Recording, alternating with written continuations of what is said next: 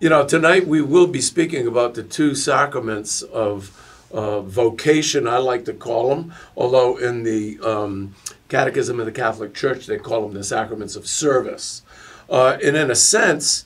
Why are they called the sacraments of service? Well, because in a sense, both of them, you know, we had a question posed to us, how are the sacraments of holy orders and matrimony related?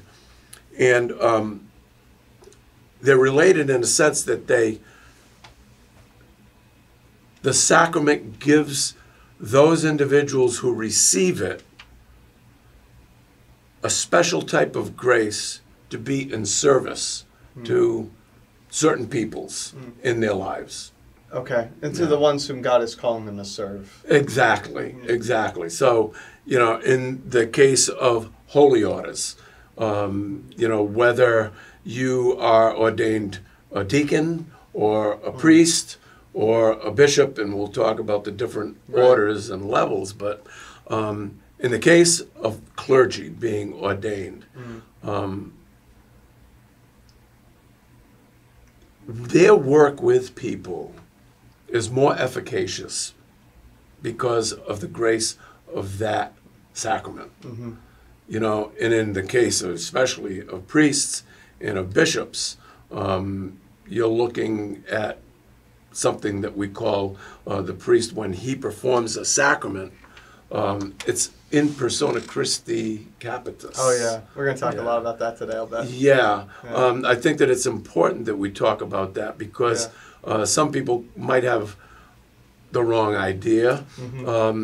Other people probably have the right idea of it, but there's certainly plenty that we can talk about why in particular the priest has that. And of course, a bishop is a priest first, typically.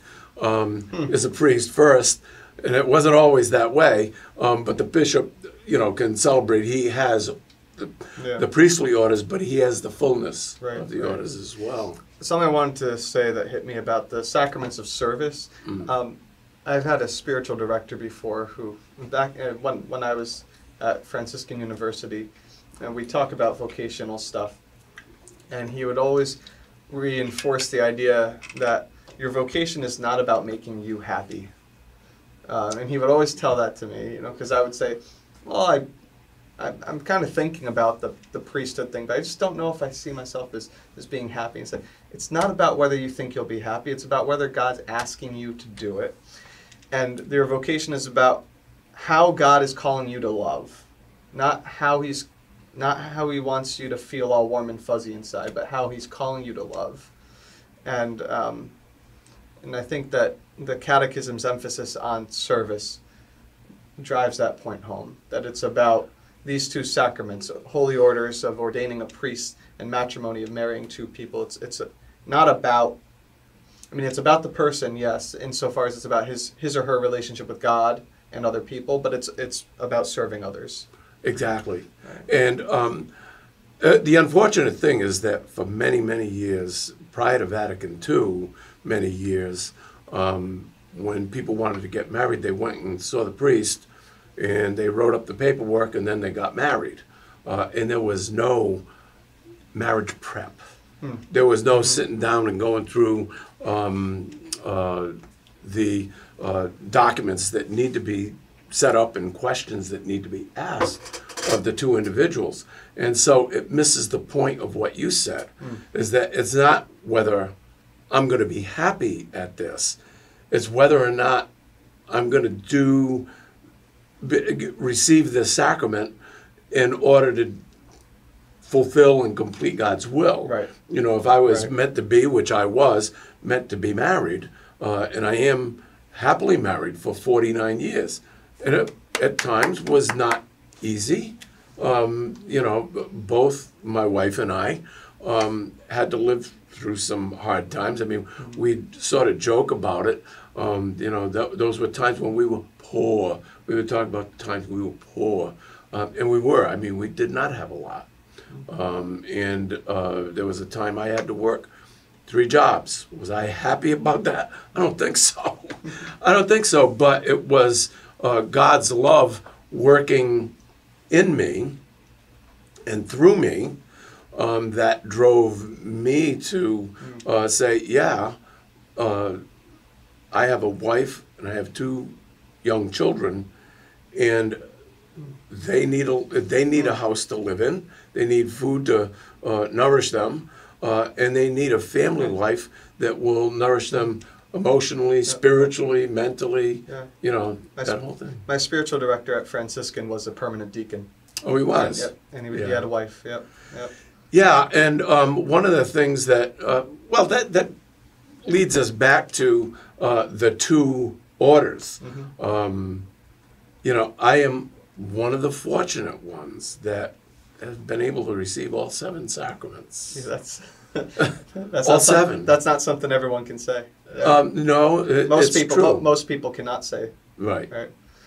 Permanent deacons, and then the rare priest in the Roman Rite who's transferred over from another rite. Right. Correct. And then the Eastern Rite, Right. some Eastern Rite priests as well.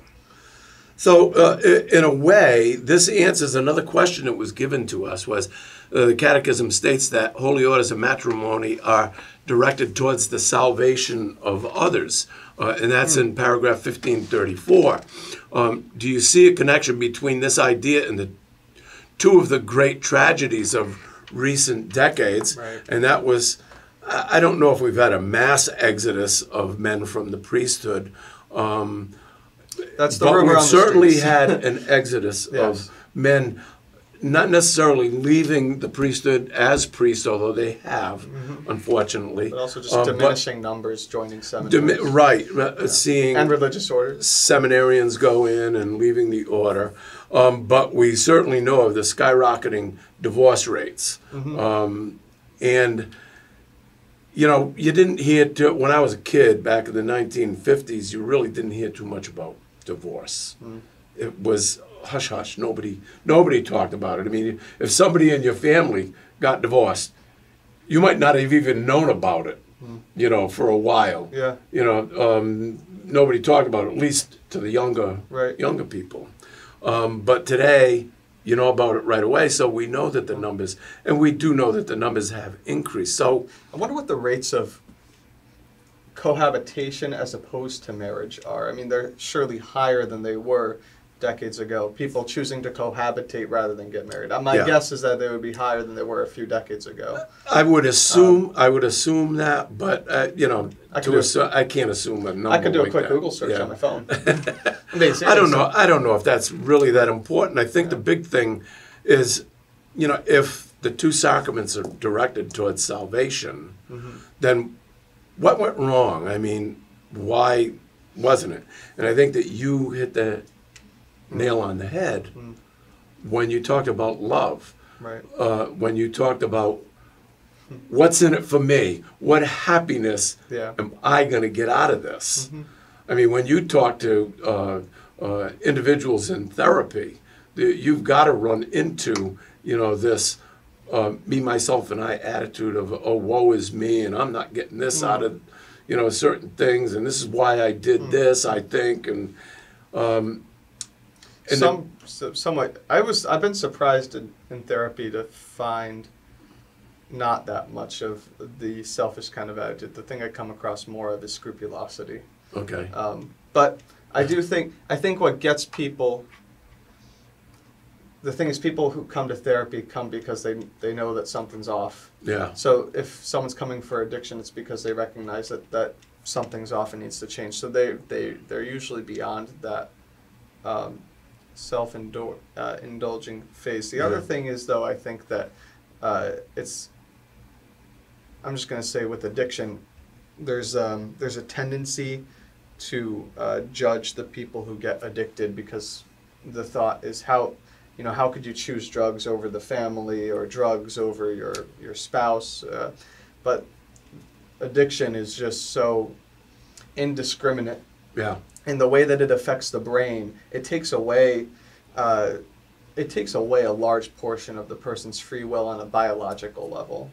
Right. The way that it and I affects. think I think you're hitting on something too, as far as skyrocketing divorce rates.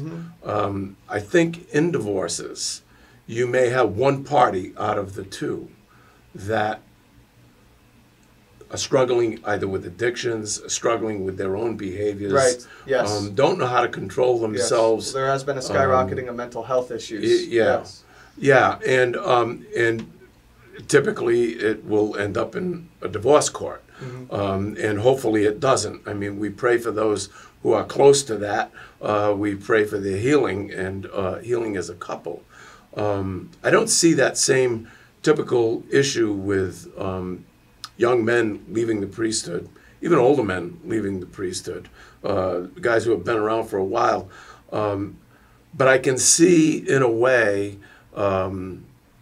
that selfishness, when we are concerned more with ourselves than with others, can lead us to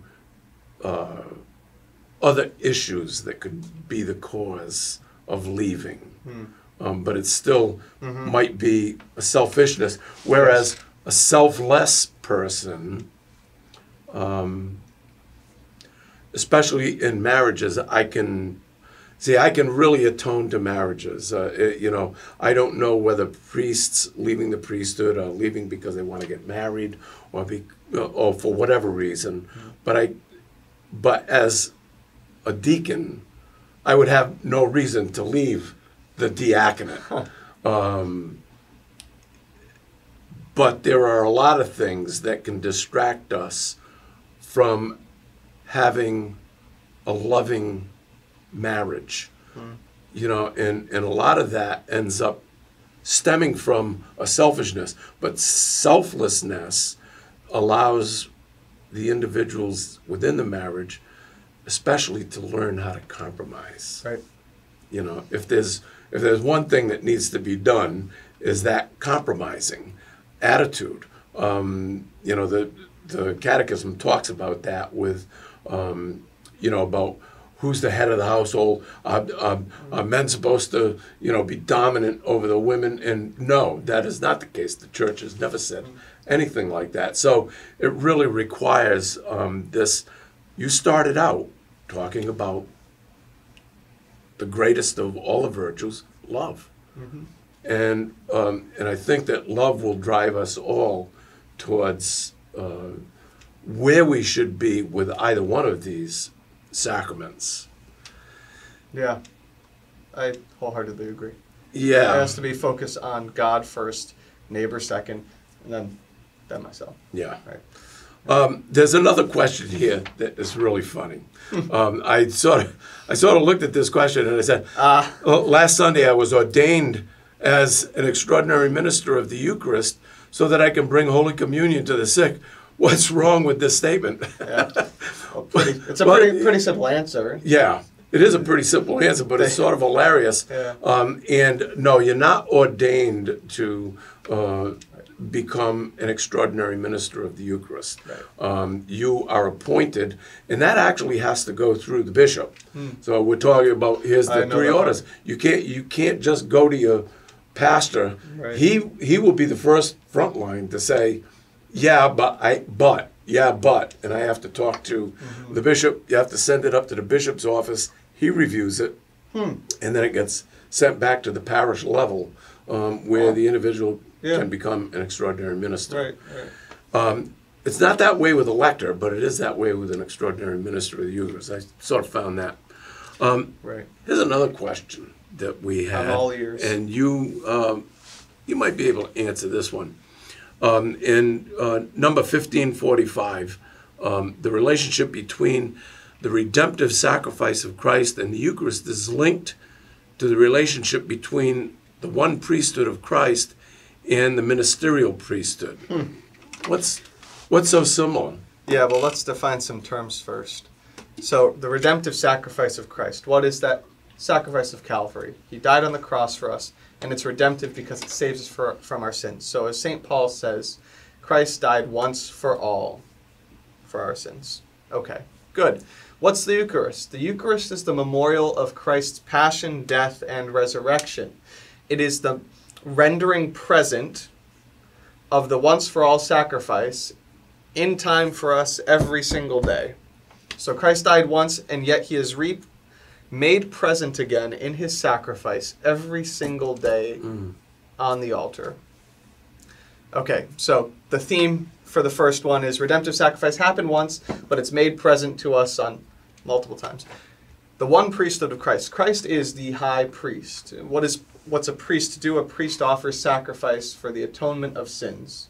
Even the pagans have that notion of what a priest is, right? And the Jews did, and then Jesus fulfilled the priesthood in his one sacrifice. So he is the high priest. In the order of Melchizedek. In the order of Melchizedek. Yeah. Because Melchizedek offered bread and wine in the Old Testament, and likewise Jesus offers his body and blood and bread and wine. Yes. Yeah. Very cool. So he's the priest. Yeah. The ministerial priesthood are participants and sharers in Christ's one priesthood. So just as the Eucharist, through the Eucharist, we share in the once-for-all sacrifice of Christ, the ministerial priests share in the one priesthood of Jesus. And that gets a little bit that gets very much into in persona Christi Capitis, but maybe we'll talk about that a little bit later.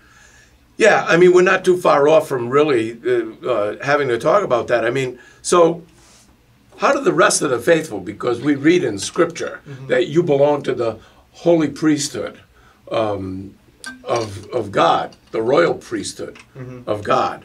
And Peter, in his letter, was basically speaking to every Christian, you know. Yes. And so what's the difference there? I mean, how is that different from the exercise of the ministerial priesthood? You know, because some people will ask that question. Right. Well, and I heard in a podcast recently, it was a Jordan Peterson podcast, he was interviewing I believe he was a Protestant from India. He might not have identified denomination, but what was said in the podcast is that Luther emphasized the universal priesthood of all. Yeah. And there's a misunderstanding there, because the Catholic Church also emphasizes the universal priesthood of all, insofar as we are all made sharers in Christ's priesthood through the offering up of our sacrifices, the offering up of our prayers. Because again, what's a priest? A priest is someone who offers sacrifice for the atonement of sins. So all of us who are baptized into Christ are able to unite our sufferings and our sacrifices to the Lord's eternal sacrifice on Calvary.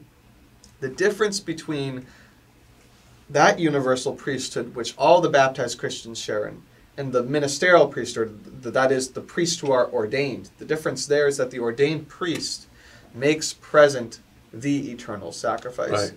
Without the priest, like the ordained priest, I mean, to make the sacrifice present, the lay faithful's priestly sacrifices would not have an outlet to be offered to God through. So at the Mass, during the offertory, we are joining our sacrifices and our prayers to the bread and wine which are about to be consecrated to the body and blood of Jesus. If the priest weren't there to do that, that wouldn't happen. So that's where the difference is between... Yeah. You know, the Catechism speaks on that, and it talks about baptism twice. And it says the royal priesthood that every layperson belongs to, the royal priesthood, exercises their baptismal grace by serving everybody in the ways, world, right? Right. Yeah. In the ways of charity, in the ways of serving each other. It's a special type of grace that we all receive at baptism to serve everyone around us. Whereas the sacrament of holy orders, it takes that baptismal grace and it perfects it to the point where the priest is there to serve the people. Yep. Within the person of Christ. You know, and that's I guess the big thing comes about this whole idea of in persona Christi Capitis. You know, it does. Well, and the amazing thing about the ordained priest is that his sacrifice it's because of him that we are able to offer Jesus to the Father. And Jesus condescends to us in order to be offered to the Father in time, every Mass, also from eternity, Yeah. through the hands of the priest. But it's because of the priest that the lay faithful are also able to make that sacrifice their own. So we can literally claim Calvary as our own sacrifice because of the ordained priest. And so it's an act of adoration to God. And then what you said too, it's an act of service where God bestows his redemptive graces on us, Right. as well. Right, and so the service, here we go back to what we talked about initially, was that both of these sacraments that are received are sacraments of service. You know, and this speaks to, is a question that was presented to us. My priest told me that when he celebrates Mass, he acts in persona Christi Capitis, in the person of Christ the head. How arrogant, how prideful. The Bible says that we're all sinners. My priest has faults just like I do. No priest is perfect. And so, how do we respond to that? And I would say that when the priest says Mass, he's not perfect. Right. He's a sinner. And when Mass begins, and we all go through the penitential rite, we go through that penitential rite for a reason. We ask God to forgive us all the venial sins, all the sins that we've committed. Right. And we expect that when we receive communion, that the Eucharist itself is going to cleanse us perfectly with sanctifying grace. Sanctifying grace. So actual grace cleanses us, God forgives us, but that Eucharist cleanses us via sanctifying grace.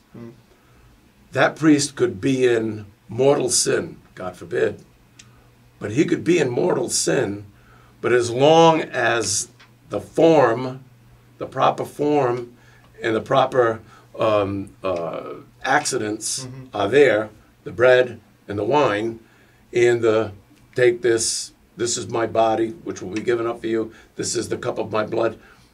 As long as he says those words, he is in persona Christi. He's not Jesus.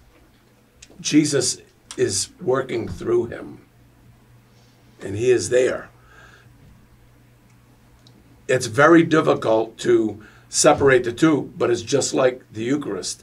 How do you understand the bread to be Jesus as well as the bread? And how do you expect the priest to be in persona Christi? Remember when we talked about the Eucharist, we talked about the collapse of time, you know, and how time collapses from where we're at right back to the Last Supper and the crucifix and dying on the cross and the resurrection. That whole time collapse thing is really why all of this works. So in persona Christi doesn't have anything to do with the disposition of the soul of the priest. It has to do with the fact that he's doing exactly what he was told to do. He's been given the grace of the orders, and it's the grace of the orders that gives him the in persona Christi as he acts there in confession, when he goes to the hospital or to someone's home or to a nursing home or wherever to give the anointing of the sick, okay? And in the case of marriages, I'm not sure what they say about in persona Christi as far For as marriage, because the couple marries themselves. Couple marries themselves. And I'm not sure about, because we stand in more as witnesses for the church under those particular sacraments. But without getting too fuzzy on this, this is, the basis for in persona Christi. Yeah. Regarding in persona Christi, God's made a covenant with the priest on the day of his ordination that when he performs the sacramental actions with the proper form and the proper matter, that God will work his miracle regardless of the say of the priest. That's the covenant that's made on the day of ordination. And the other thing I wanted to say is that in confession or in reconciliation, the priest says, I absolve you. Yeah. He's speaking as Jesus there. Yeah. And so, yeah, I mean, in one sense, the priest is not Jesus. In the other sense, it seems to me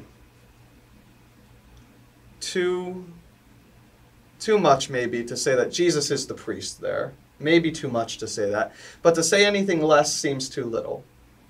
And so I don't think that we can express with words the union that happens in persona Christi between the priest and Jesus the head. Right, exactly. And like I said, it's very similar to the Eucharist. Mm-hmm. I mean, you can't separate the two. I mean, the Eucharist is easier to put into words, though, because the Eucharist, we could say, yes, that is Jesus. Right. Right? Under the appearance of bread and wine. Boom, done. Right. But with this, it's... I don't know. Yeah, it just. We trust the fact that 2,000 years, and I mean, we haven't really talked about the early fathers of the church, and I did that for a reason, because we'd be here for 2 nights in a row, just talking about how the early fathers of the church dealt with, holy orders, and how it has virtually been unchanged.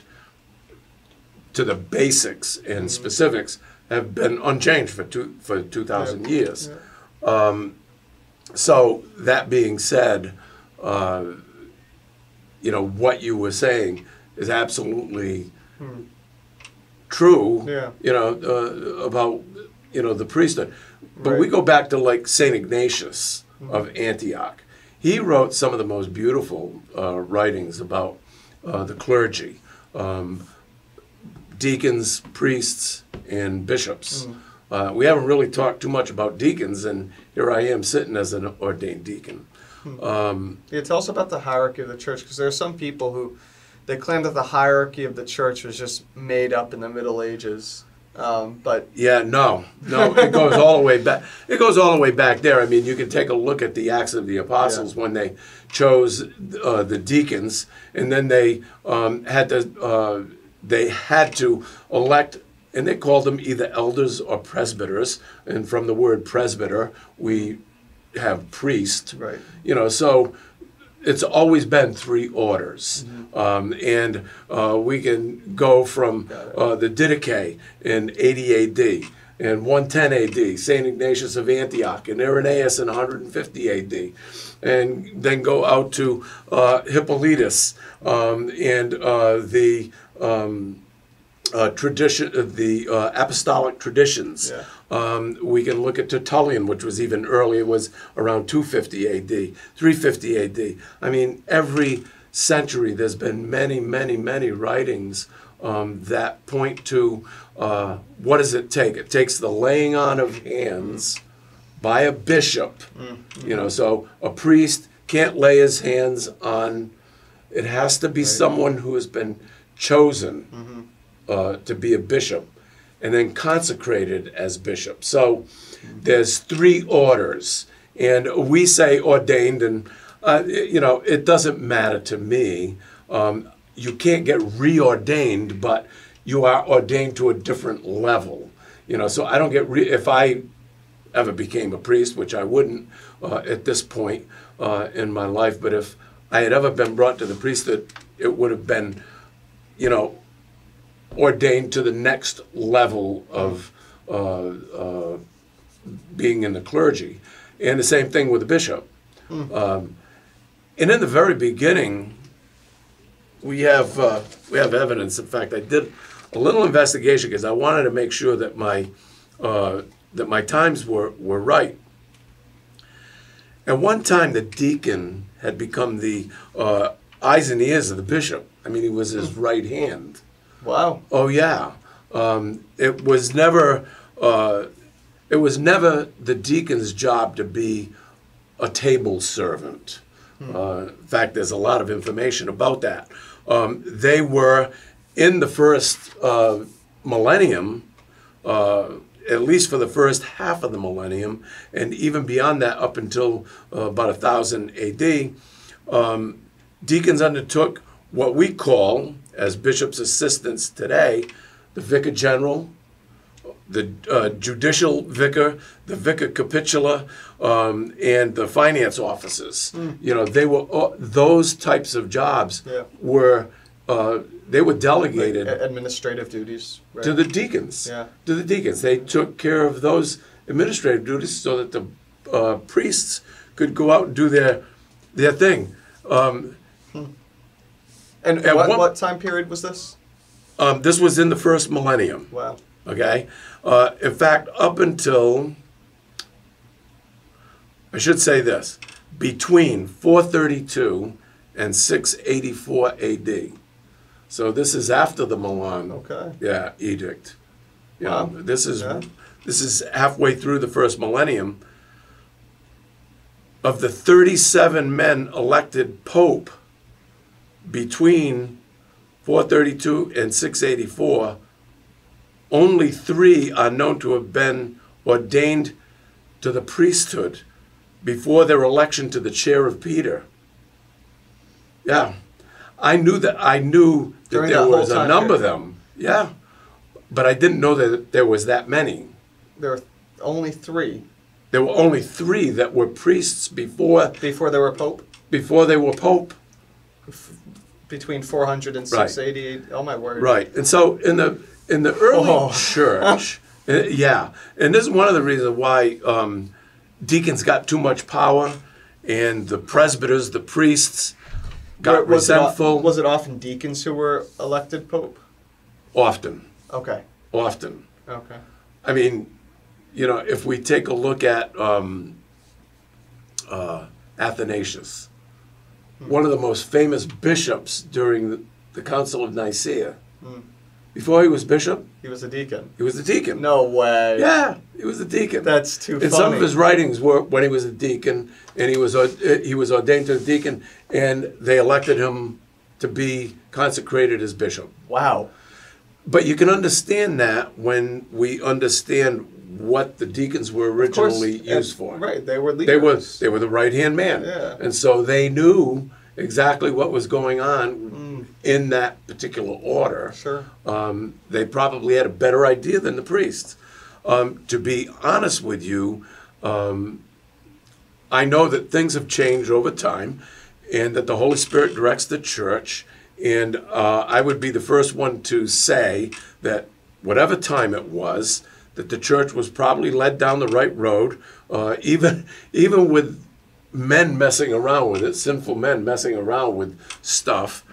But I always thought, especially when I was studying for the diaconate, that priests should walk away from, or the church should help priests walk away from all of the stuff that vicar generals do. I don't think that there should be a priest in the chancery, honestly. And it has nothing to do with, I don't think that they belong there, or I think that deacons would do a better job. Because priests are ordained to bring all the sacraments, except holy orders, all the sacraments to the people. So you're saying that should be their primary focus. Okay. Yeah. At one time, the church was blessed with an abundance of priests, and that maybe was fine to have a chancery full of priests, monsignors, and really, they probably got out and did private masses, many of them back in the day when they could do private masses, but how many of them were put into parish situations, going to nursing homes and doing this and doing that? I just think that they would have been better served, or God's people would have been better served had they had the opportunity. This is a personal opinion. There are plenty of... I like personal opinions. Deacons, permanent deacons, who can handle the jobs that go on in the chanceries, and could be held trustworthy, could work directly with and for the bishops just like they did in the first millennium. Will it cause problems going forward? Who knows? Personally, I'm happy where I'm at. I'm happy that I would love to be able to go out and bring the anointing of the sick to people. Being up there doing Mass, if I was ever made a priest, I could do that, and I would love doing that, and I would love being there. And I love the priests, especially the priests that we have here on the island. Mm-hmm. My pastor emeritus, very close friends, and very holy men, generous men for doing what they do. But I'm happy at what I'm doing. I wish that I could bring the sacrament of the sick to people, because I would definitely do that, because my heart is open to doing something like that, bringing God's love. But it's not the way that it's set up right now. And, sometimes people come to me and will ask me, can I pray over them? I can pray over you, but I can't give you the anointing. If I bless you with oil, that is holy oil blessed by all it is a blessing. And my praying over you, that's all that it is. It's not like the anointing of the sick, which is a sacrament, and that can only be done by a priest or a bishop that is a priest. Funny thing is that I wonder, back in the day, I would assume that they became a priest as well, that they became a priest and a bishop.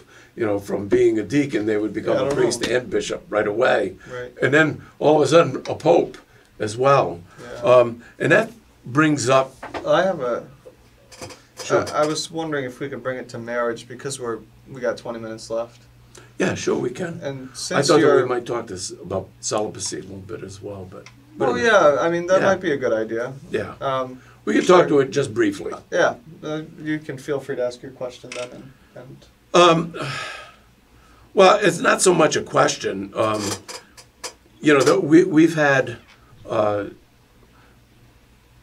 We have two valid priestly lines, one in the Latin rite and one in the Orthodox rite. And one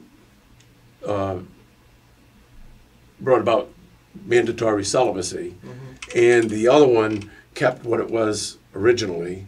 Optional. Which it was optional, but not for bishops. Right, bishops had. And that intrigued me, that even in the Eastern Orthodox, that they broke away from Paul's writings. It said, his letter to Titus and his letter to Timothy, in both of those, a bishop should be married once, and a presbyter should be married once, and a deacon should be married once. So we have those writings, and yet in the Eastern Orthodox, you cannot be a married bishop. You can be a married deacon, you can be a married priest. At one time, you were able to...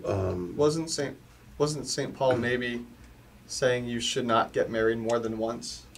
Not saying you have to be married to be a bishop. Oh, no, exactly. Right. Exactly. Right. But basically what that attested to was... There are married bishops. Married bishops. Right. Yeah, which there were. Right. I mean, St. Peter. Yeah. First pope. Yeah. Yeah. And it was the same thing with many bishops, down the ages. There are several saints that came out of the 4th, 5th, 6th, 7th centuries that were all popes. And one of them, I think, is Pope Sylvanus, was the son of another pope who was a saint as well. So That's both funny. father and son were canonized, and they were both popes. They were both popes. Yeah. That's a lot of pressure to live up to. Boy. Because you can understand why that legacy. Why some in the Eastern Rite would choose to be celibate, to give their priestly duties over to just, all their energy over to that. But, what do you think? Oh, boy. How do you feel? How do I feel? Yeah. What do I think about celibacy, you mean? Yeah. I think it's great. Okay, well, let's see. I think that if God's given the grace of celibacy, Matthew chapter 19, verse 12, Jesus says that there are those who made themselves eunuchs for the kingdom of heaven.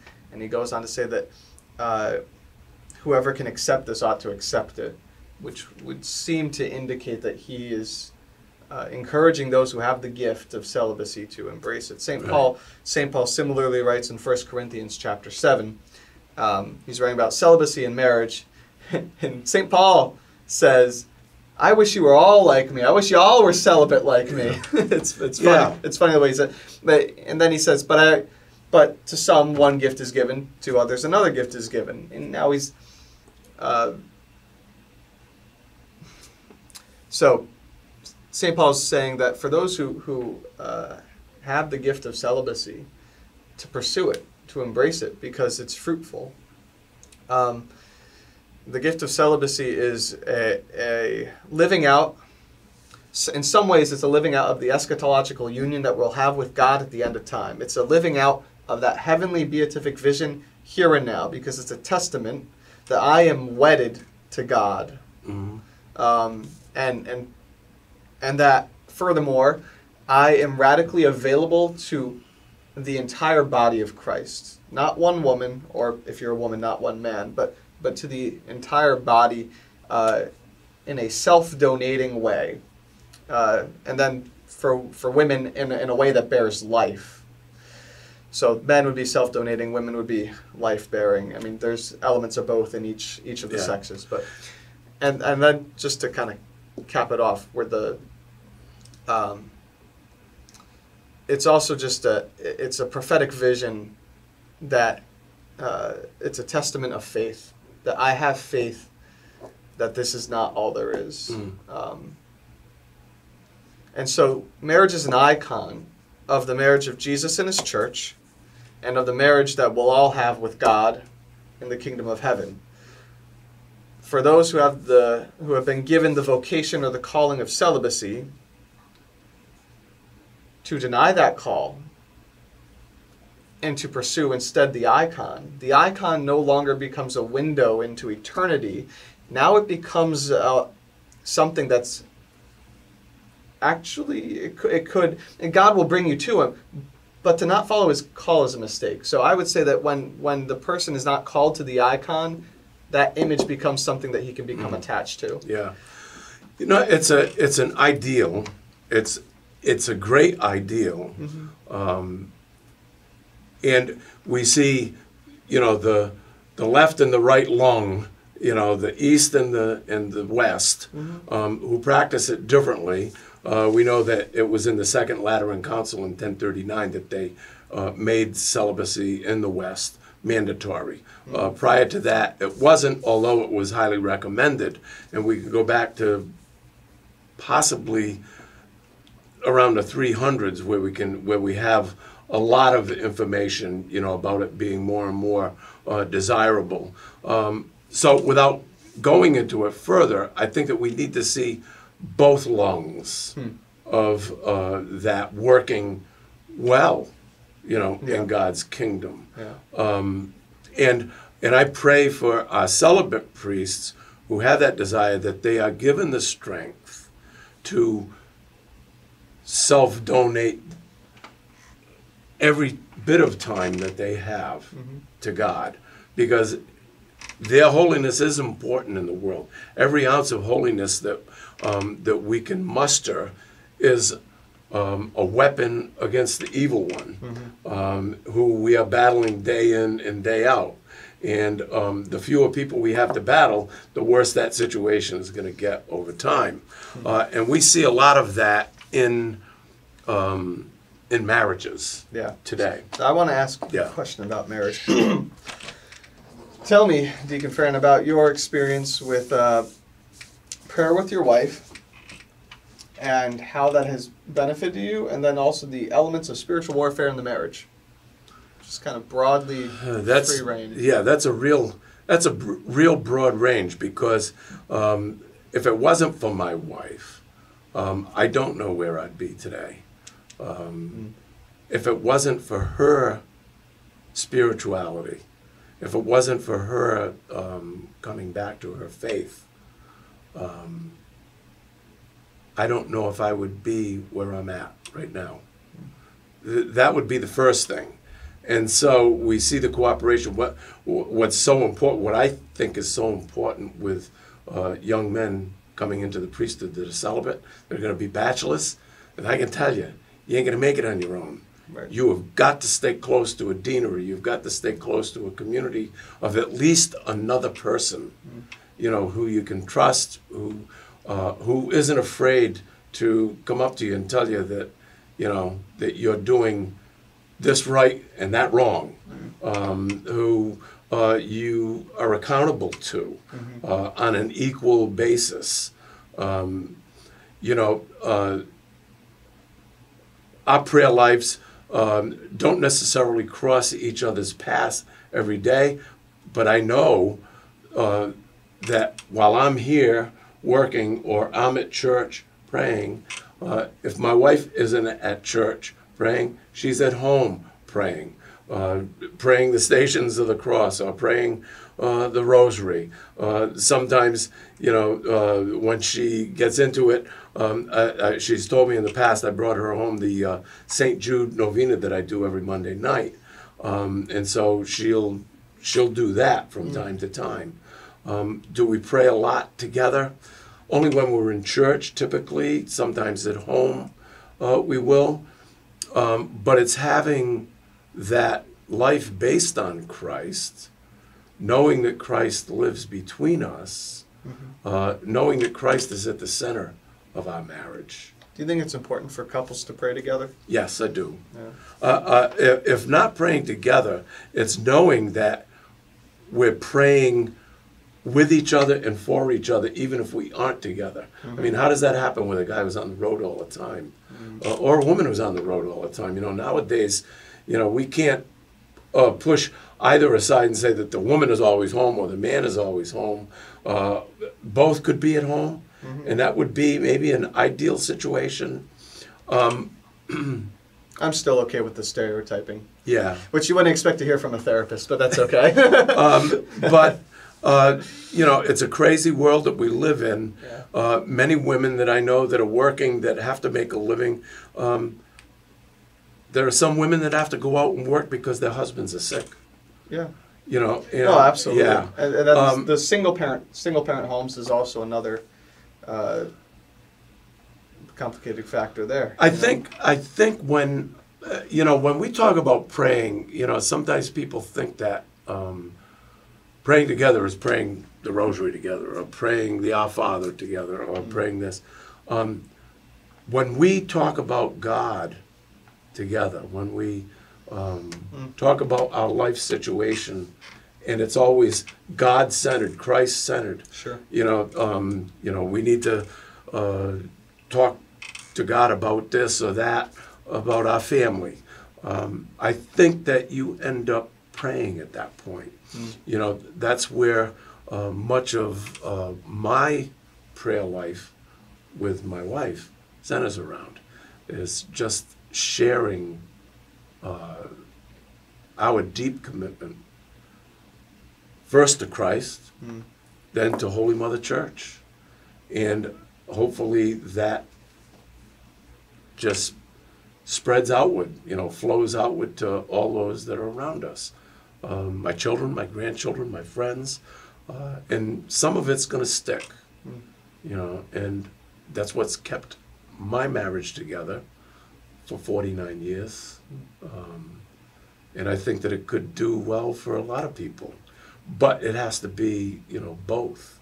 And so the idea of praying together, yeah, whatever your form of praying to God and being with God, having God in the center of your life, we won't go anywhere out to dinner and sit down to break bread someplace where we don't say grace first. That's everywhere. At home, out at a restaurant, Yeah. Wherever it might be. For sure. And so it's little things like that that just let me know and let Donna know that, our life is Christ-centered, and it's going to remain that way. When we watch TV, we agree on so much, especially when it comes to faith and morals.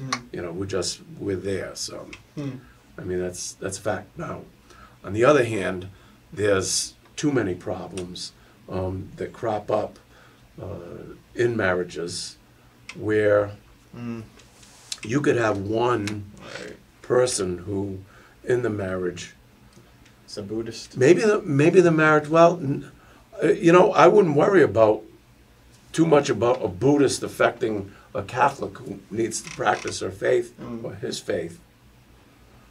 I would worry more about the one who sits back and just gives a hard time to the individual about their faith, and loving God.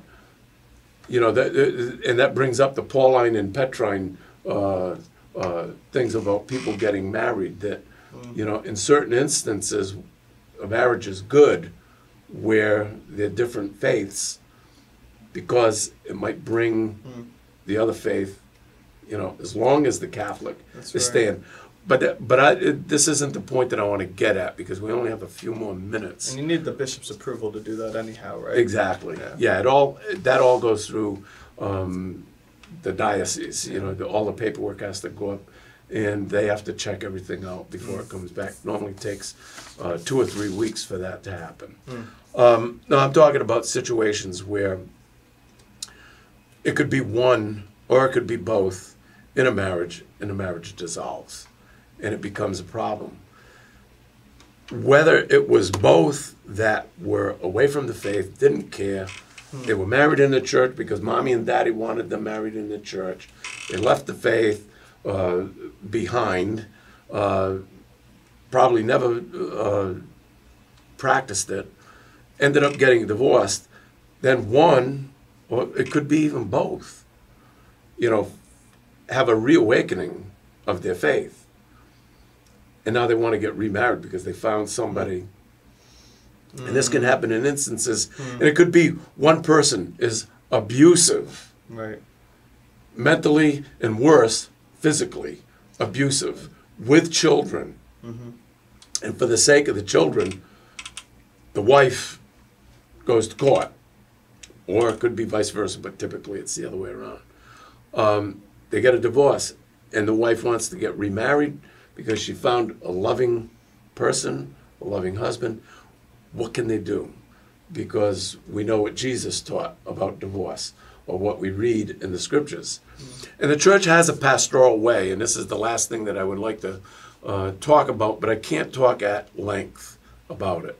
And that is getting an annulment, and that is not a Catholic divorce.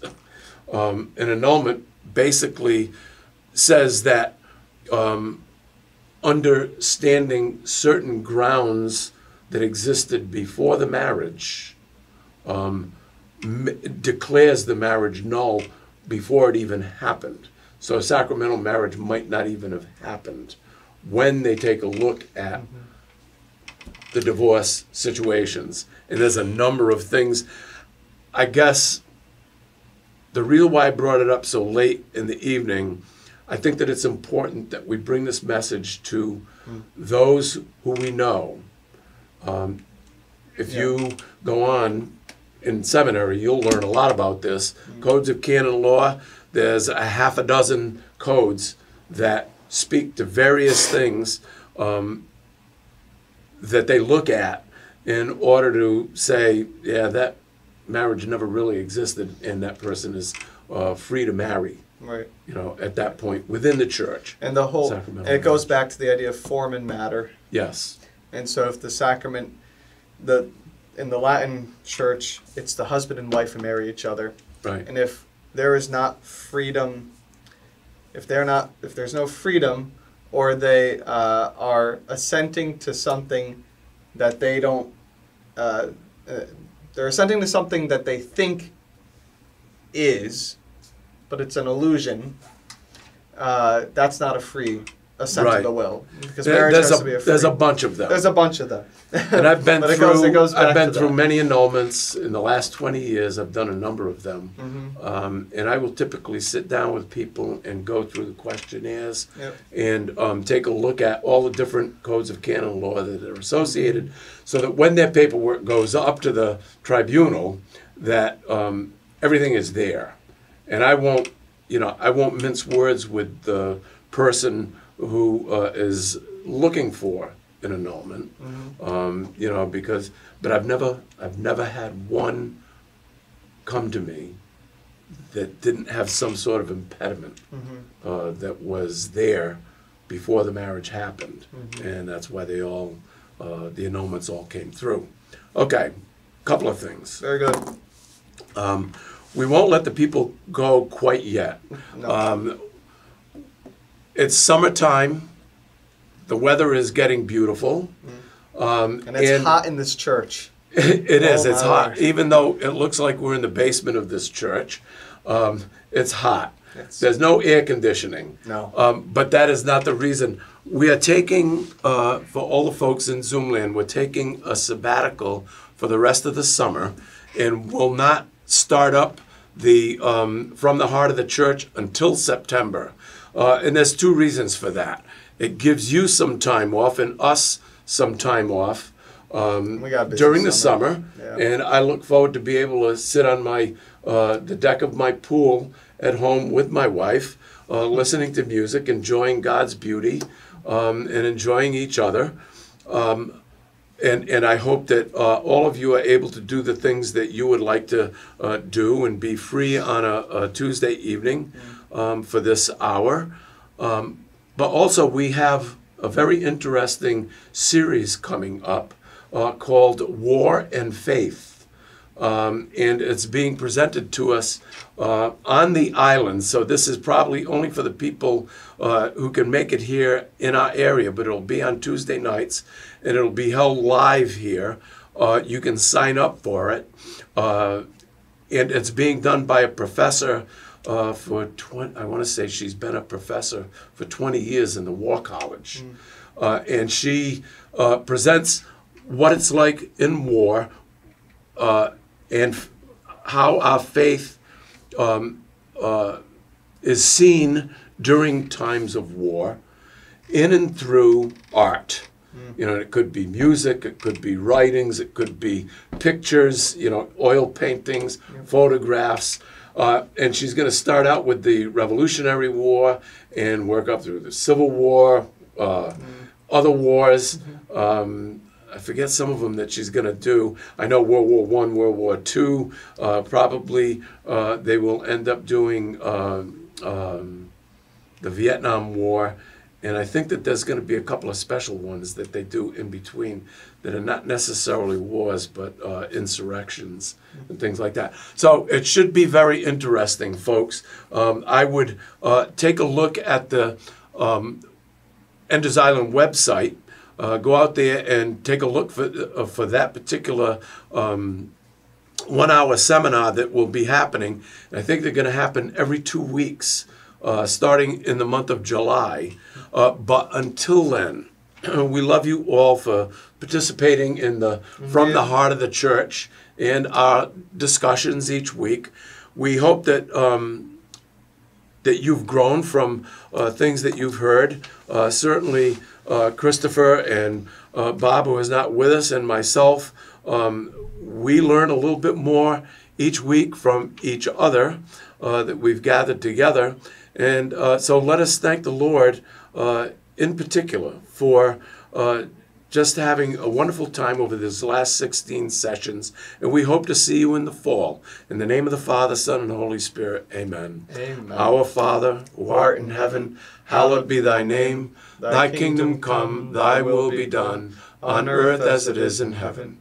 Give us this day our daily bread, and forgive us our trespasses, as we forgive those who trespass against us.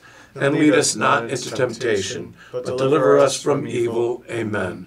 And may the peace of the Lord Jesus Christ be upon you always and in all ways, and may he give and make this day full of his peace, in the name of the Father, and of the Son, and of the Holy Spirit. Amen. God bless you all.